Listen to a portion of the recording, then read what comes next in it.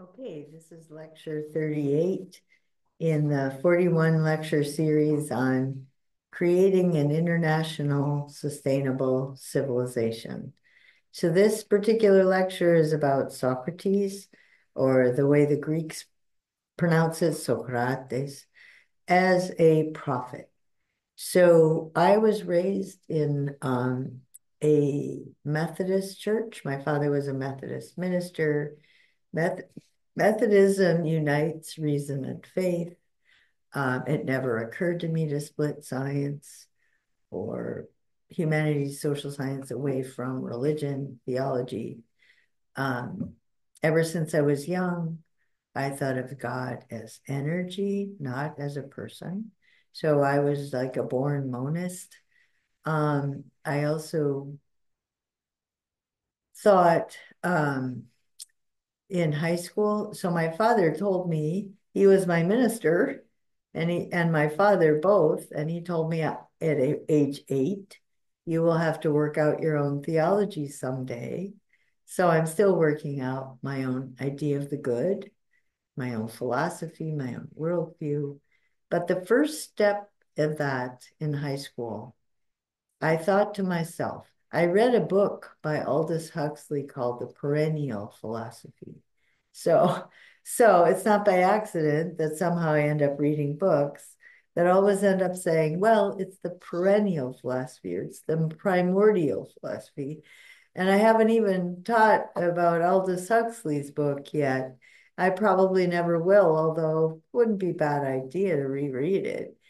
But I remember he didn't mention this at the time, but I had friends who were environmentalists and biology teachers. And so I put those together in high school and I said, whatever else you might think of God or good or anything, there's no way any God would want us to destroy the creation.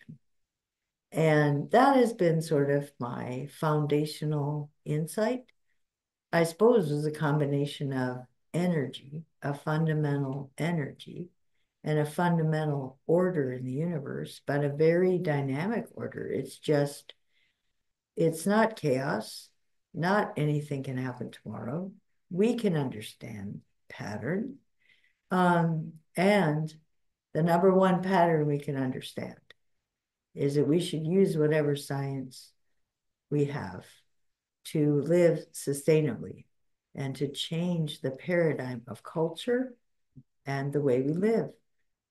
Even back in the 60s, the late 60s, all of my parents' friends were into environmentalism, ecology.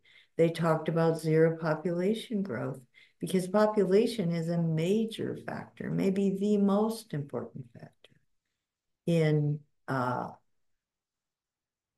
reducing the carbon footprint in living ecologically. The emphasis then wasn't the carbon footprint, it was just conservation. It was about erosion, species loss. The thing that was interesting then is that it was something tangible that they talked about, something that you could actually tell the public that they would understand, like erosion or uh, but now what happened was the fossil fuel companies got a hold of this. They did not want the public to care about going green.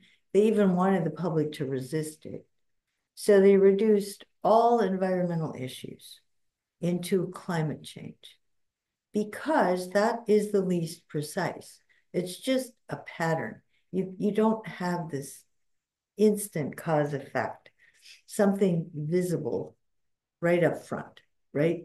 You can't show a picture of mudslides or a picture of whatever. It was just much more visible, understandable, and they changed it to something that's holistic. And because of that, it's imprecise. So climate change is about synergistic effects. So once you put carbon in the atmosphere, it stays there. And so putting 50 million tons of carbon in the atmosphere this year has a way more deleterious effect than if we put 50 million tons in the air 50 years ago, 40 years ago, 30 years ago, because it's accumulating effects. And that's really the killer. But anyway, so way back, I thought that. And I went to college. So my father questioned authority. And so I knew there were people in the name of God who were not supporting the ecumenical movement, religious pluralism. I knew there were people in the name of God that were not supporting the civil rights movement.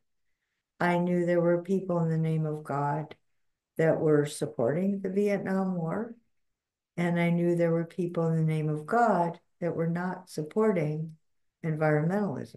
But all of my friends and my parents' friends and the people at our church or the ones that I knew were supporting these things. And some of them voted Republican, some voted Democrat, but it was all about conservation.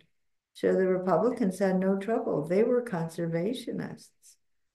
They were biology teachers at the college, two of them were. So it's really changed since then. My main point, though, is that I took that worldview with me and I went to college and I ran into a liberal school, which is a deconstruction school. And it was purely secular. It didn't refer back to old wisdom. It wasn't applying wisdom to current affairs. And I left that school. Didn't know why, really. It wasn't until decades later that it came out that the school is really deconstruction. And so then I went to a Methodist school and I had a teacher whose father was also a Methodist minister. And his father was an activist in anti-racism because he was Japanese American.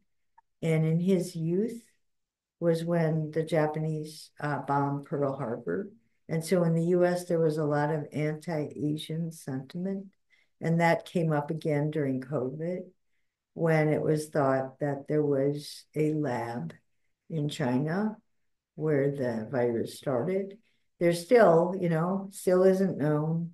Mr. Fauci says if was it from an animal or from a lab?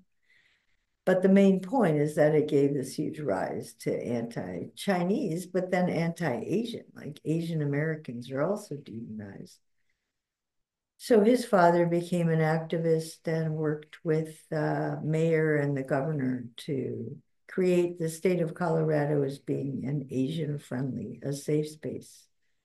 But he developed this view that if you're a religious leader, you question political authorities for the sake of a higher good. You question religious authorities for the sake of a higher good. There is a natural universal standard for justice, and it includes rejecting racism. He also rejected sexism. He rejected greed. He rejected wars motivated by the desire for power and money. And so in the name of, Methodism, being a good Methodist. But then he fell in love with Plato. And so he triggered my love of Plato because Socrates did the same thing. And the emphasis is on Socrates' relationship to his democracy. And so at that time, Nixon was elected and there was a lot of stuff. So our democracy was declining. And Nixon got elected on law and order, bringing him, making America great again, going back to traditional values. So this is, the conservative party. The Republicans have appealed to these things. It's just that Nixon also started the Environmental Protection Agency. He wanted universal health care. He wanted preschool, high quality preschool. He was much more, he was farther to the left in terms of social programs, government sponsored, than even the Democrats are now. But the rhetoric, the main emphasis was the Vietnam War, the return to law and order, family values, patriotism, traditional religion. So when I read Plato and Socrates was out there questioning the leaders, the political leaders, he's asking them what is justice. Anyway, I remember reading Plato's dialogues. I had never read anything that I identified with as much as Plato. I just thought I had sort of worked out all these ideas on my own. And then I read Plato, and it's like, he stole all my highly cherished ideas. I thought of that. So that's why, of course, I have this idea of the perennial serious questions, the perennial problems, the perennial values. So that's kind of my background, why, I get excited when I talk about Plato. I also have this YouTube channel that's exclusively dedicated to Greek, uh, the legacy of ancient Greek civilization in the era of globalization. And it has 10 playlists. One of them is Plato. There's lots of other ones, a lot of them on Aristotle and the United Nations. One of them is about Indonesia. So I did go and get a PhD. I wrote my dissertation on Plato's view of the immortality of the soul. So I've always linked spirituality with philosophy, or what's called religion now with philosophy, but that wasn't separated. A philosophical question was whether the soul's immortal or not, or what is the soul. The thing is, in the modern world, psychology has been reduced, right, to when the psyche was reduced to a blank slate, psychology became a social science as opposed to religion. So this huge gap between the study of the soul and the study and religion, which is really crazy. And that was my dissertation, right? That was my orientation going out into the world as a professional. But I don't know anybody who actually puts those together. The people who specialize in Plato's dialogue on the immortality just are falling into line with however philosophy is being read, or the tools, the methodologies, which is analytic philosophy, literalism, or Heidegger. It isn't Plato, and it completely dissociates itself with any traditions that are called religions, which is, I don't know, when I think about it, it's so far from what Plato had in mind, or what really leads to some insights. It's just not based on the education of the mind, because the way even the Phaedo, even the immortality of the soul is taught, doesn't distinguish between the view of mind and the view of knowledge, which is incredible given the nature of the dialogue, because only one of the arguments includes mind as a power of the soul. And that's the argument that actually Socrates agrees with, although he doesn't tell you it flat out, it's indirect. But I guess there's nothing I can do about that. I'll just say that you might be interested.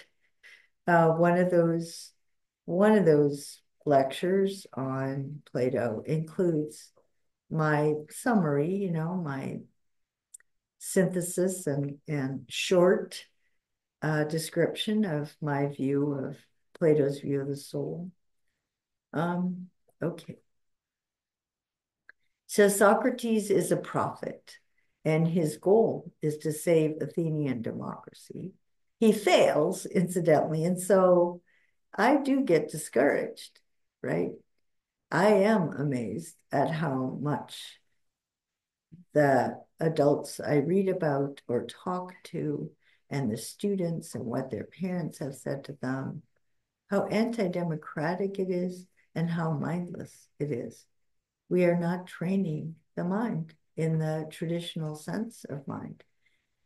And part of that is because that mind was disembodied and connected to revelation soon after Plato, Neoplatonism, Augustine.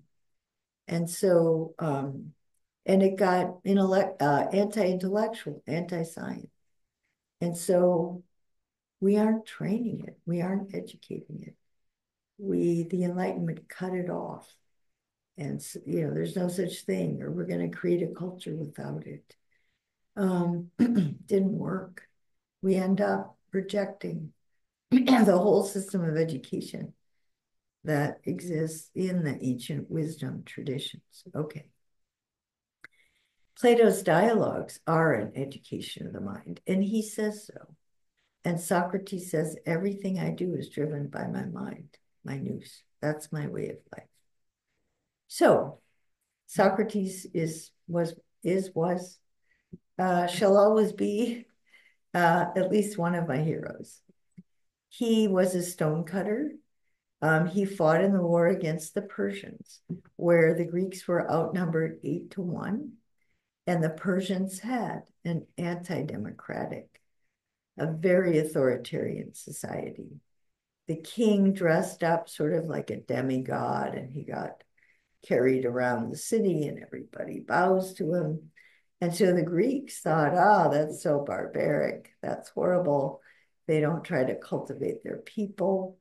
So they invaded, and the Greeks won because they took advantage of their geography. And if you're an American, it sounds very much like America was invaded by the British, and America won, and we won because we took advantage of the geography. So after the defeat of the Persians, the Greeks, especially the Athenians, experienced a golden age when their culture flourished. Even before the end of the war, however, the two most powerful city-states, Athens and Sparta, became afraid of each other. They formed power blocks with the other city-states, even when the others preferred to be left alone. So Athens was structured to be this free and open society that was structured to teach citizens how to think like citizens, okay? Sparta was the war state. Sparta was the city-state structured around training people to fight bravely in war, to become soldiers, generals, and then they could join the council. Some of them would be presidents, but the council of elders. Everything was about victory in war as the ultimate value. The Athenians thought they were barbarian. They're a military state because that's not the ultimate goal. The ultimate goal is human flourishing. Free scientific inquiry, free speculation about the forces driving the universe, free artistic expression. All the stuff that I keep saying, Aristotle's idea of a polis was what Athens was structured to try and develop and sustain. It was structured to constantly communicate to citizens. They were expected to become informed about public affairs and to live their lives in a way that would preserve and develop the city as a whole. They were supposed to link their own flourishing to the city's well-being. The monuments, the religious temples, the rituals, the festivals, the institutions were all designed with this in mind. The city was a democracy by lot. Greek citizens with a certain amount of property, Greek males, were eligible to be put on juries and to vote in the assembly, where decisions about war and peace, taxation, and other public affairs were voted on. Okay. The city's built around a huge outcropping with the temple to Athena, the goddess of wisdom, justice, and war at the top. So in that YouTube video, I do have slides and I give my little talk about the rise and fall of Athenian democracy. So I recommend it. It's a kind of popular way. It's got a lot of visuals. I went to Greece 15 summers or 16. It was great. I loved it. Wherever the citizens are, they're reminded that they're supposed to love wisdom and justice, to avoid unnecessary wars, and to conduct wars in a way that leads to peace. This is, the shadow of Athena, you know, falls on you. You need to remember this. On one side of the Acropolis is a theater. Citizens come to watch stories about people or gods, or people possessed by the gods, who gave in to irrational passions and did great harm to themselves, their families, and their cities. Citizens are supposed to be made aware of their own capacity to feel these emotions and do these things, and to know that they will lose their democracy if they give in to these irrational emotions. And again, on the YouTube channel, I have a playlist, 3 different playlists about 3 different tragedies, Greek tragedies, one written by each of the tragedians. And I apply Aristotle's virtues and vices and his view of the power of human choice and of the realm of human affairs and of patterns. In the Poetics, Aristotle's view of poetry is about storytelling in a way that describes patterns, type of people in type of situations, making types of decisions that come to a bad end. They have a reversal from happiness to misery, from ignorance to wisdom. And so I do apply all of those, and I think people in Indonesia or any sort of tradition could appreciate these patterns and understand that the Greeks were trying to find as many patterns as they could to educate each other so that they wouldn't give in to these irrational desires. So they would be able to take turns ruling and being ruled. So they would rule their city well. So they would think like citizens, and they would be able to develop and sustain their democracy, and they would educate their children to love moderation, to avoid these mistakes, and they could pass on the democracy to their children, and their children would pass it on to their children. So the theater was very important, as it still is today. Athens, on another side of the Acropolis, was the marketplace. A temple to Hephaestus was built overlooking the market. He was the god of the forge and of craftsmanship. His shadow reminded those selling their wares that they should make well-crafted products and sell them at a decent price. They should be just. They should rule for the benefit of the ruled. They should use the skills and talent they have that other people need to help other people flourish. And then they could preserve their democracy. Next to the marketplace of physical goods was the public square, where citizens were expected to go and find out what jury trials are being held and what issues are being voted on in the assembly. So this area also had apartments for citizens who lived in rural areas, but their names had been chosen by lot, and they had to come and sit on a jury or vote on the assembly. So they had to have somewhere to stay. That was right there. And then posted was what jury trials are being held at that moment. What's the issue, right? So that the people coming could talk about this. And over time, they come every week to the marketplace, or they come pretty often. They'd have a whole history in their head of what's been going on. And they would become better and better at practical wisdom. They would have a history of who they talked to in the marketplace, what they said. Um, they would have a history of, well, how did that decision play out? Was that a good idea? Was that a bad idea? And then there was also the place where the council at the assembly, there was a council of people who determined which issues are being discussed first, second, and third, the ones that introduced the issue. So outside of that was a list of what issues are being discussed in the assembly. Again, people are supposed to talk about it, develop a history. What have we as a city been confronted with? What decisions did we make? Was that a good idea? Okay, so everybody, right? Rural people would get engaged. It's right there. It's a matter of steps away.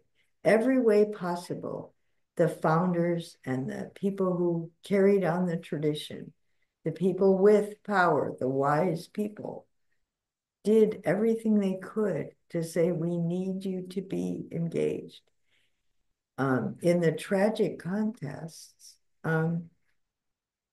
okay, there were also 3 small temples to Athena, the goddess of justice and wisdom, to Zeus, the god of justice, and to Ares, the god of war. Zeus sometimes got too angry. He had sex. He was unfaithful to his wife. He had sex with young women. He took revenge. He was nasty guy. And so Athena was always trying to guide him. She was wiser than her father.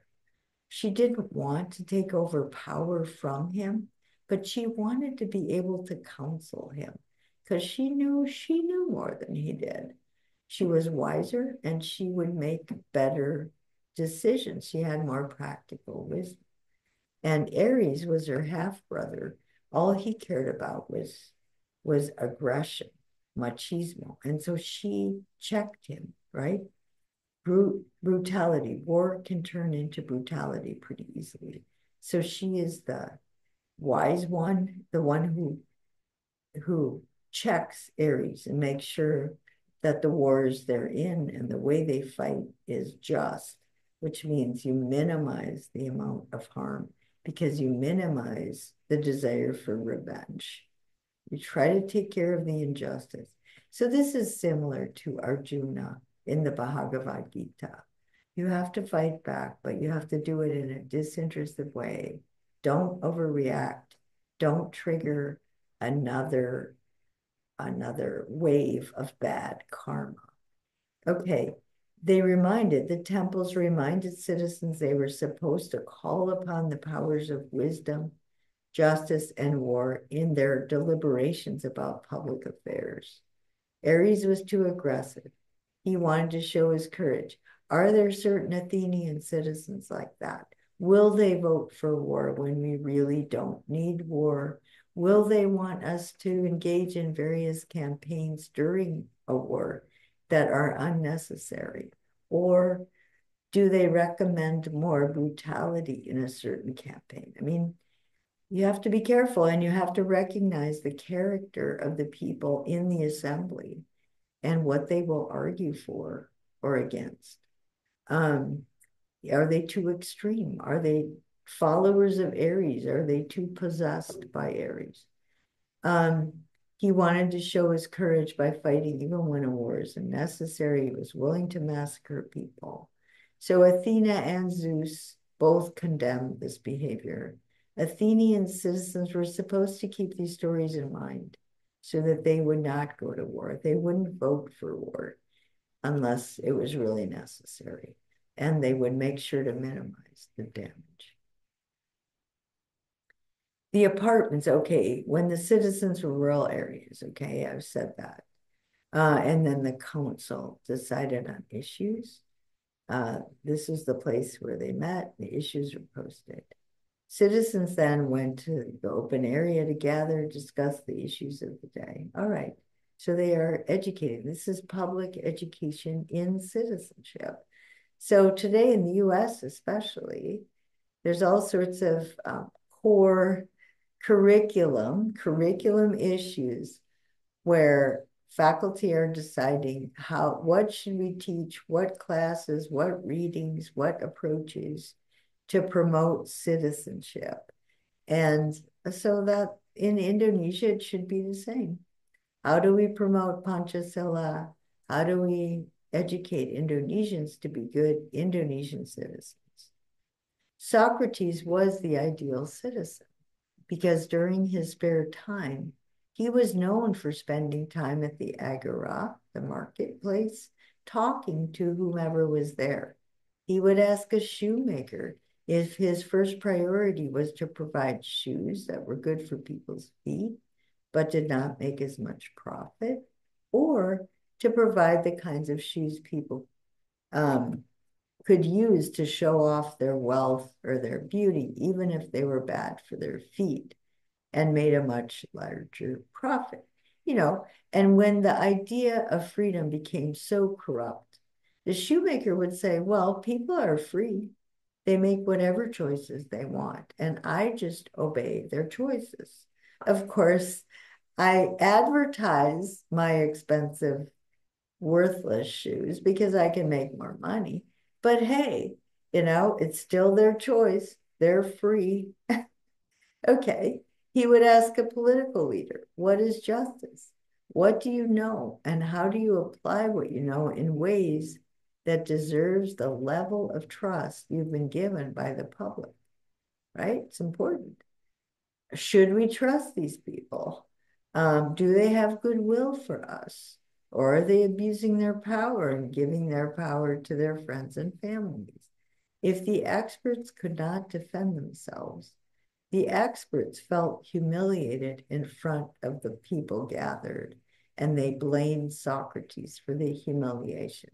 Well, I felt that way about Nixon, right? My political leaders.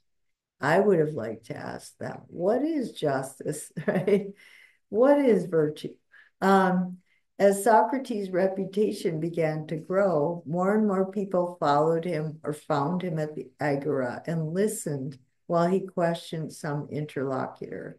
A number of the sons of powerful and wealthy Athenians were unsupervised because their fathers were running the city, so they hung out with Socrates. They watched as the powerful men they were taught to trust were shown to be incompetent or corrupt.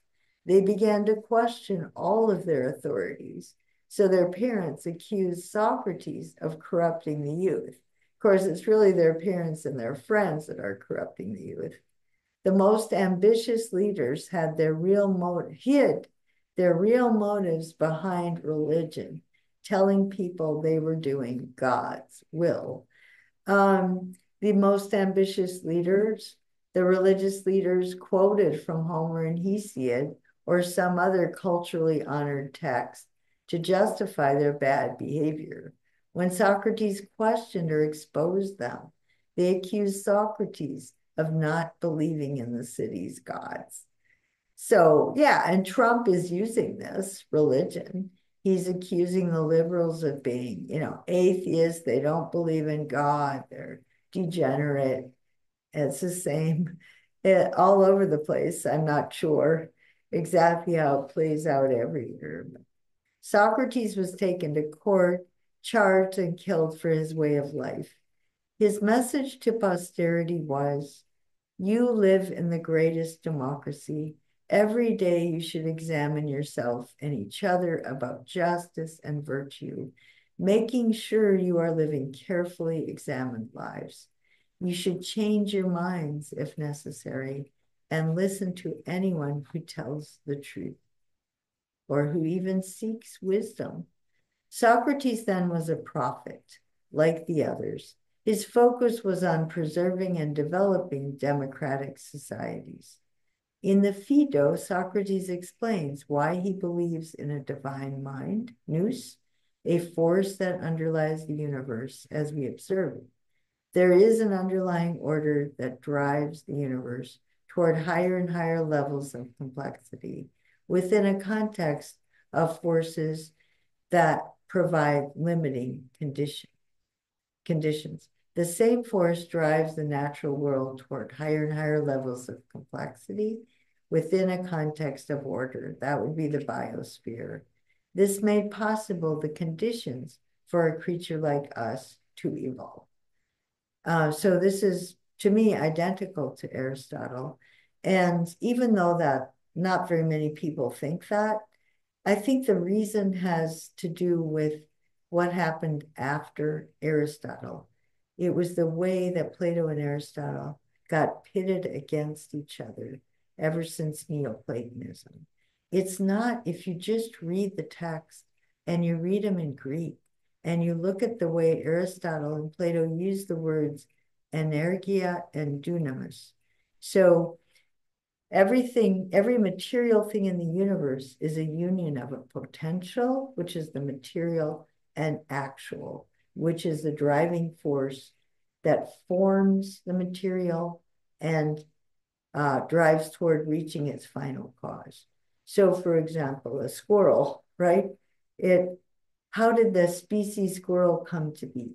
Well, there was genetic mutations until it found a niche. Well, a niche is just a possibility and actuality of a potential for a certain kind of creature that would be able to survive relative to everything else.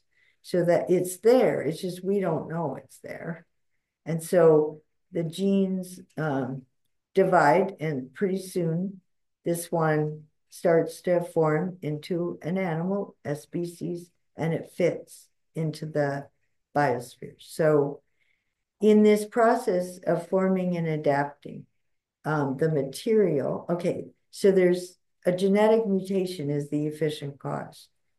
Then the first material cause, the first one, efficient cause. Then it gradually develops, right? It's formed, the seed, and all the way along in the process from the seed to the mature species, it's the drive toward a species level of species. The material is always driven according to how that species forms. And then the reason the mature form exists is because it fits into the biosphere. So there's always some prior actuality, and then the material is driven toward that. So the idea is everything is driven toward higher and higher levels of perfection. And the possibility, genetic mutations provide the possibility, but what's already there is a structure and an order, and that puts the limiting conditions. But that's why we're able to understand it, which is what we do understand. Like we do understand the biosphere. But that was how a creature like us could evolve, is that our brains kept responding to the world. And then as we developed more patterns and we got better, we developed language to describe it. We developed more complex language, more complex social systems, more complex ways of interacting with the natural world, more knowledge, blah, blah. Eventually, we became aware of that we had that capacity. And then that's when culture really took off. But Plato agrees with that basic view of reality. So, and that's also Aristotle. So Aristotle uses potentiality to actuality. Plato's forms are always referred to as a dunamis. Socrates is actually the energia. He's living out that form. He is what justice is. Because, as Aristotle says, the justice is this capacity to deliberate well about what to do and then to do it. So the person with practical wisdom, their emotions are trained so that as soon as they go through deliberative process and they decide what's best, they instantly do it. So all the way through the dialogues, Socrates is deliberating with other people. He's also thinking to himself, what should I say next? And in that process, he is what justice is. He is what virtue is. It's not a definition, it's a way of life. And so Plato gives us an image of a way of life. Of course, the image of a way of life isn't a way of life. I can give these lectures about Socrates is the way of life and the life of the mind is, and I can walk away from this lecture and go shoot somebody, right? Like Donald Trump is always saying, but I can describe it. I can get excited about it. I can argue that Plato and Aristotle are so much alike. How did it get so perverted? And yet I can be a really horrible person, which drives, I think I know people like that, or people who talk about virtue. They love Aristotle, but it doesn't fit with their lifestyle, and it's so confusing. But anyway, I've done that. I've made mistakes while after I've already written all this wonderful stuff. I can still be a bad person. But I do think somebody needs to say that the life of the mind, this is what it's about. And it got corrupted. Understanding these philosophers they got misunderstood very soon after they died or after. So the nature of humanity, the story I tell about the emergence of Greek culture from 800 BCE to Aristotle is the story of the Greeks during the Axial Age. This was when social groups became complex enough for human consciousness to become conscious of itself. All human beings by nature desired to know, Aristotle says. And in his description of the human psyche, it goes from less complex to more complex. He said, at a certain point, after studying all sorts of patterns, the mind thinks itself. So our capacity to think about our thinking and to see ourselves as the thinkers, the pattern recognizers in a universe that has patterns, that's the mind. That's nous. We have the capacity to understand the forces in the universe and how they all interconnect. The power of soul that grasps the highest good, divine mind, is the human mind, the human power. The union of the human mind with our knowledge in all other aspects of nature and culture is wisdom, Sophia. So I would argue, that this union of the moral virtues and the intellectual virtues, this coming together into a systems theory, a person who's, advocating systems is really, that is Sophia. That is the wisdom of our time. And in the past, the integration of all the moral virtues with the intellectual virtues at a certain point of history, the wisest people, right? The people with Sophia were recommending different things because obviously you can't recommend teaching classes on the internet or setting up a YouTube channel. There's no such thing. So, it is going to change. But there's still the basic, what the heck is Sophia? You can still define Sophia. It's this integration of all these capacities. But what the actual practical decisions, the way people live that out, changes over time because the intellectual virtues are different and they have led to different cultural products, different techne. Techne means birth, and it basically means the things that our reasoning powers give birth to, right? Technology. And so over time, the science gets more sophisticated, but it shouldn't refute the other science. And so for science, modern science to throw out Aristotle's view was wrong. I mean, it needed to be synthesized and put together, and it wasn't. It was dumped. And so now we have to recover it. I mean, and they rejected any idea of Sophia. Like the whole culture is based on knowledge, not Sophia, because there isn't any overriding good. Okay. We got to bring it back. And we have to say we have to create a global new sphere. So Teilhard de Chardin and Irvin Laszlo, they were systems thinkers. And they talked about nous, a sphere of nous, where people with a common nous, koinonia, a common view of Sophia, can work together. The model of the wise person. So Aristotle describes the wise person exercises both theoretical and practical wisdom. She understands the highest power in the universe, known indirectly by observing how things actually are. They really are ordered this way. So she understands the highest power in her soul and activates it to understand all the ways natural species are interconnected to create the most complex biosphere possible, preserving basic ordering forces like the strong nuclear force, the weak nuclear force, gravity, and electromagnetism. She understands the forces in the human psyche, the drives for pleasure and fear, how the virtues arise from them as our societies become more and more complex.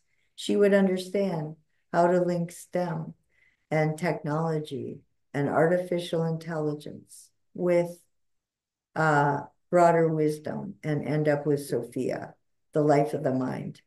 And I pointed out in an earlier lecture that there is a whole group of people now talking about Aristotle and AI. And I want to find that group. And I want to say, hey guys, okay, you know more about AI than I do, and I'd like to be part of your group, and I might know a few things. I know that in AI, right away from the get-go, people are thinking about the bad uses. They know this is a tool that can be used for good or evil. This is, we're aware of that now right from the start. There were other things that people thought science would save us. And I think people caught on at this point that social media didn't save us, the internet didn't save us. We thought it would at first. We thought the Industrial Revolution, we kept buying into this whole hog. And I think the people who invented AI, two of the people who created it, right, have said a long time ago, hey, this is dangerous. This can really get misused. So the red flag was out there right from the beginning. And so right early on, the people who invented it knew there's a difference between knowledge, technology, and Sophia, wisdom. There has to be an idea of the good. There has to be practical wisdom to guide this. Good for them. I mean, it won't necessarily solve the problem, but at least they know that Sophia is important and there is such a thing as a mind. They wouldn't call it that probably, but that technology has to be guided by ideas of the good. Okay, so she would understand how human beings gather in different types of groups, families, extended families, social groups, organizations to meet people's needs, education, law, government, the arts, business. She understands the many types of situations we face, how we can overreact or underreact, Aristotle's wisdom. In the dialogue, Socrates is Plato's model of a person who's always linking divine mind with his own mind and with the way he treats other people, always doing what's best in the given situation. We're supposed to, when we read Plato, we're supposed to say, this is an education in the mind. This is training my mind. I'm supposed to think about why was that question the right question to ask Glaucon at that moment? Why did he respond this way? Why did he follow through with this question? Why? because he has a mind, he has a reason. And Plato's model, this is Plato writing dialogue. This is not history. This is not journalism. This is filtering what Socrates did. He's a type of person in a type of situation, making a type of decision. And he represents the wise men. Okay. We're supposed to see analogies and we're supposed to imitate Socrates' way of life. This is the only way to preserve a democracy. It doesn't mean if you don't have a Socratic gadfly, you won't preserve your democracy, because people pick up on it. People can figure this out without ever having read Plato.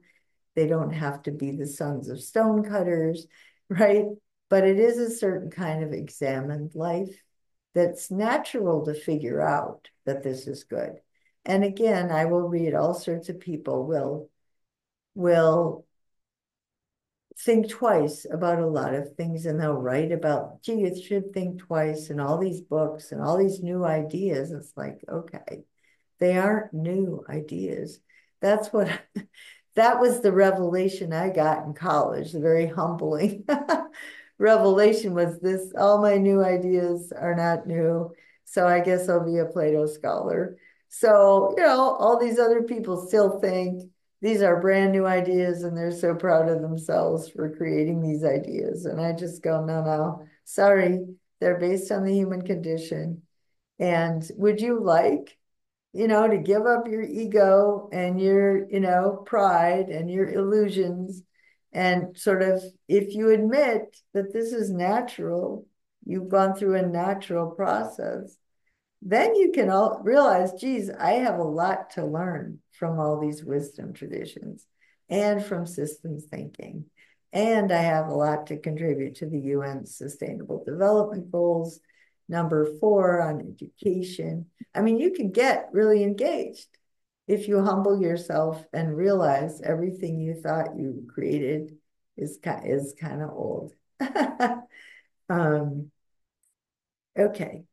The corruption of Athens and the election of a dictator. So the dialogues of Plato show Socrates talking to leaders are revealing that their main goals in life are wealth, pleasure, power, and glory.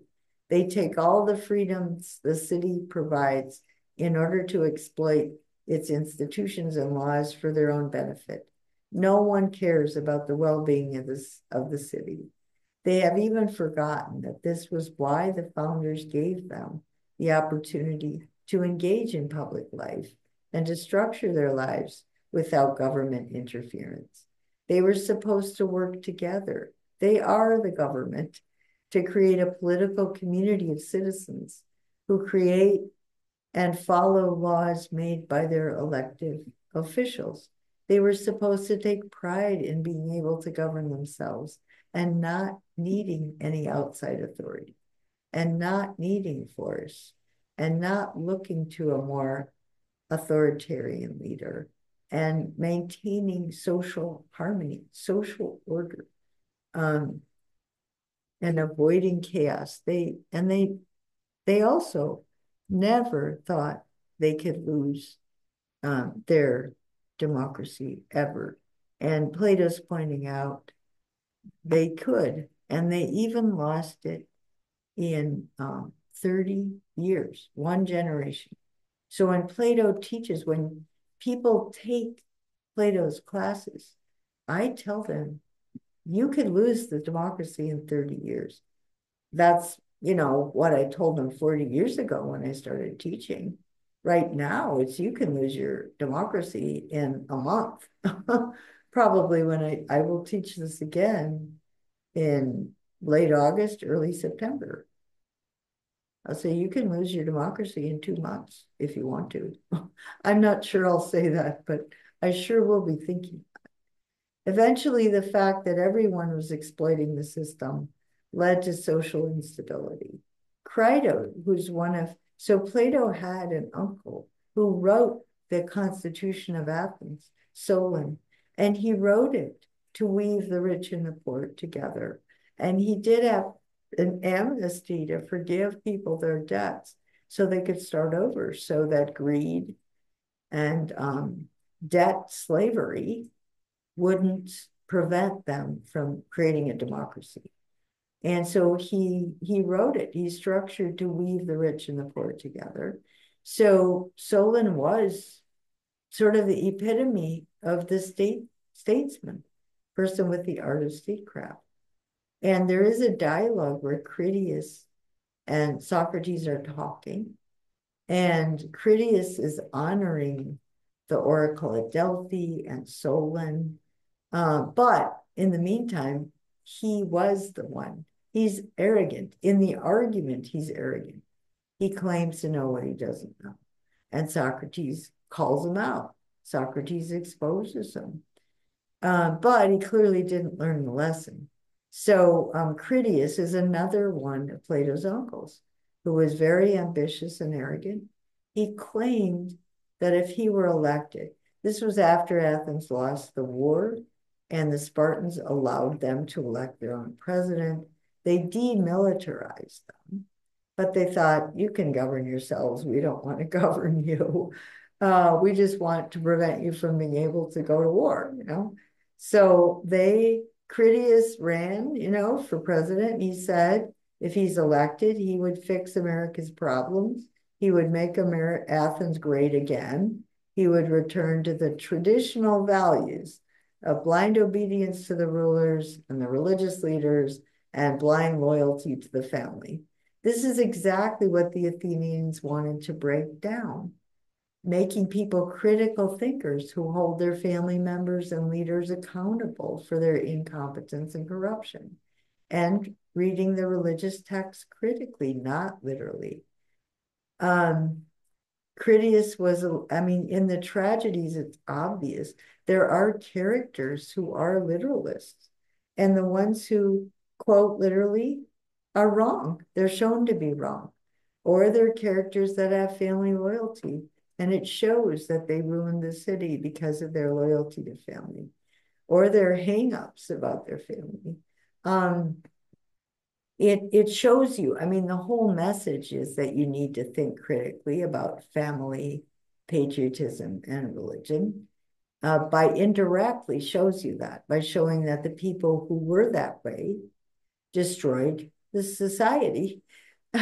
But still, you know, Critias said that, and the people voted for him, and he conducted a reign of terror. He killed his opponents. He took absolute control. Well, I mean, the same thing is happening in my country. It sort of takes your breath away. That Trump is saying that, and that isn't what America was about. Our founders wanted people to think critically. Just the fact that they liked Confucius and Alex was they wanted them to have a broader natural understanding of virtue through which they could criticize the political leaders, the religious leaders, and their own family members. Oh dear, it's such a long story. So Indonesians also, right? To what extent is this the same pattern? That Sukarno, the authors of Pancasila, wanted people to think critically. They wanted them to find a natural foundation for the traditions in Pancasila 1. Pancasila 2, if you understand it as Greek humanism, is that natural foundation. You should use it. You shouldn't discriminate against atheists, pagans, anybody, which is what Mr. Marif says, because you want to preserve your democracy. So you should call out religious leaders that are intolerant. You should call out political leaders that want to make Indonesia great again, or want blind obedience. They want everyone to be patriotic, or political leaders that favor their family. They don't question their family, even when family members clearly are corrupt. This can happen among political leaders, educational leaders, medical profession leaders, kind of leaders. If your fellow professionals are corrupt, you should call them out. If your family members are corrupt, call them out. Otherwise, you're not going to have a democracy. recovering the democracy. After 9 months, Critias was overthrown. The democracy was restored. However, the citizens wanted to find someone to blame for their collapse. So they accused Socrates. Socrates said that he was already acting in ways when Critias was in power, he was on a jury, and the jury wanted to falsely accuse some generals because that was a political revenge. And Socrates wouldn't do it. He walked away from it and he said, I would have gotten killed by Critias and his henchmen, but they got overthrown. So they got overthrown and the Democrats recovered, but they were, now they were scared and they were trying to get more stable. And so they had to blame somebody. So they accused Socrates. Socrates got accused by both sides. Oh, wow. And again, I can identify with this, but that's a long story. Question is whether you can identify with it. Has it actually happened to you, or can you anticipate that it could happen to you? That there are self-identified liberals who think you're too conservative. Just because you're Muslim doesn't matter if you're a moderate Muslim or a humanist Muslim. There probably are. Are there, self-described Muslims who say you're not really a Muslim? I'm sure that's true. So you're getting accused of religious heresy or whatever. You're getting accused of not being faithful to your country because you want critical thinking, or you're getting accused of your family members think that you're not loyal enough to the family because you're not doing exactly what they want you to do. Who knows, but I can understand. Hopefully, you've all run into that situation. If you don't run into that at certain points in your life, you're not really thinking critically. But you also have to criticize yourself. I mean, it isn't all somebody else who's not thoughtful and self-critical. And I've gone through that too. Um, After watching all this, Plato rejected a political career and he started a school, teaching future rulers how to think in patterns. Plato's dialogues show many patterns in how they lost their democracy. Readers today can compare these dialogues to their own countries and figure out how to avoid the mistakes and preserve and develop their free societies. So Plato's students were future leaders in many sectors of society. He says, look, guys, you think you can use your privilege to get rich, powerful, popular, pleasure. It's not going to work. You will lose it. So you better get serious and you better use the authority you have for those over whom you have it, or you will have the same fate as Athens. If it doesn't get that bad in your lifetime, the world you pass on to your children, it's that much more likely it'll get that bad in their lifetime. It doesn't take long. Plato's dialogues would be censored in any authoritarian society. So every place I go and teach Plato, the students have the freedom to make choices about their lives. I've given my lecture about Athens with slides in Beijing, Prague, Athens, Olympia, Batesville, Arkansas, a very small conservative town, Indonesia, and elsewhere. Everyone listening understands the problem. Oops.